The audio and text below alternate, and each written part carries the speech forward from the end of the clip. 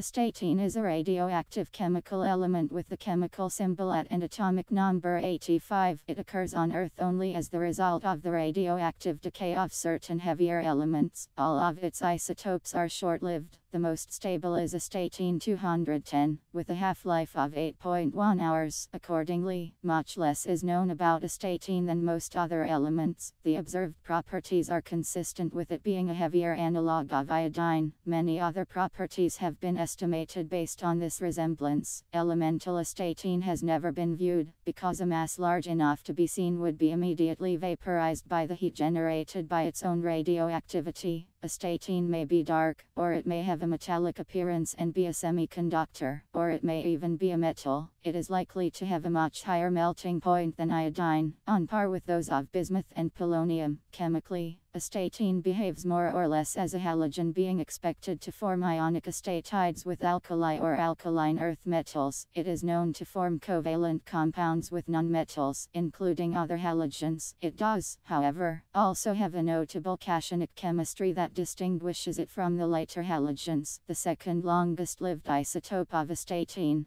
Astatine 211, is the only one currently having any commercial application, being employed in medicine to diagnose and treat some diseases via its emission of alpha particles. Only extremely small quantities are used. However, due to its intense radioactivity, the element was first produced by Dale R. Corson, Kenneth Ross MacKenzie, and Emilio Segrè at the University of California, Berkeley in 1940. They named the element Astatine, a name coming from the great instability of the synthesized matter. 3 years later it was found in nature. Although it is the least abundant element in the Earth's crust among the non-transuranic elements, with a total existing amount of much less than 1 gram at any given time. 6 Astatine isotopes, with mass numbers of 214 to 219, are present in nature as the products of various decay routes of heavier elements, but neither the most stable isotope of Astatine nor Astatine 211 is produced naturally.